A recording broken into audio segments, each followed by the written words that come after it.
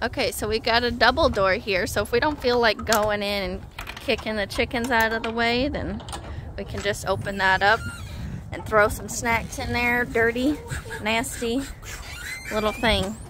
Oh wait, actually leave that open so I can show the food. So we have a chain hanging this, but we also have blocks underneath because the wind can get going and then kind of jiggle it around. The chickens don't like the bucket floating around, so I have that there just so if one of them happens to knock it over, it catches the food so it doesn't just spill everywhere. And as you can see, our girl Batty back there is drinking out of the water nipples. So my husband made this PVC pipe thing with the water nipples that's connected to our rain barrel, which you can see back there.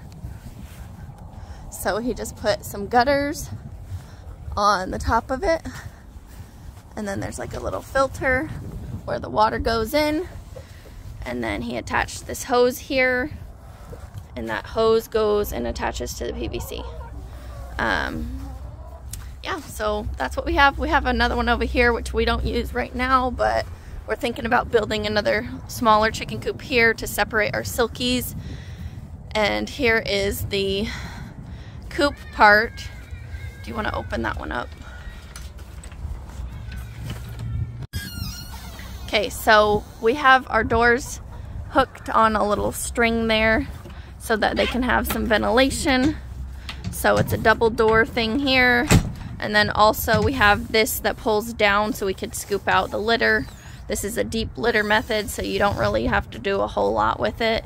You just kind of throw in a little extra every few months or so. I don't know how often you do that, but you haven't done it yet, have you? Of course you haven't. So it's nice and dirty in here. Probably need to come in here and clean it. They've got 2 bars over there at the same height, so it's kind of hard to see it.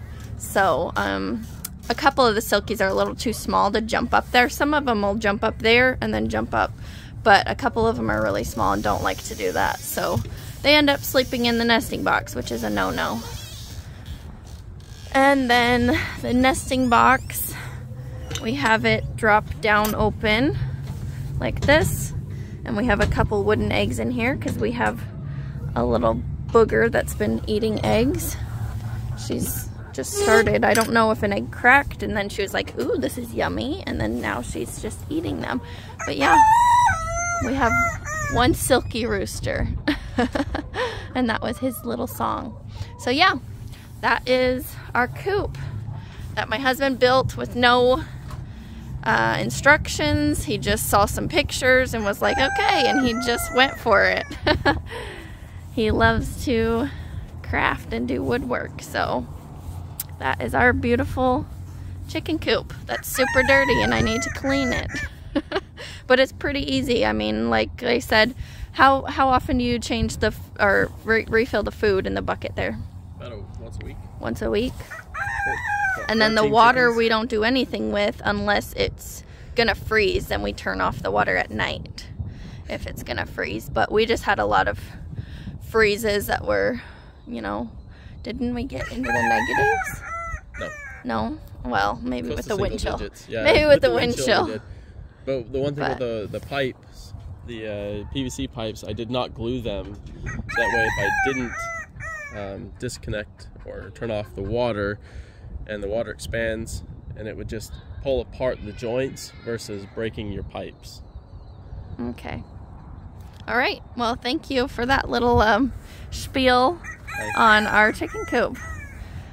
And this is our 1 acre property. We don't have a fence, so our chickens do not free range. Also, we have a lot of hawks out here that like to snatch up chickens. So there's another reason we don't free range. But yeah, and we have a couple dogs. That one laying down there is pretty old. He's almost 14. And then we've got a Brittany, which is a hunting dog. So that's another reason we don't let them out, because she would probably eat them.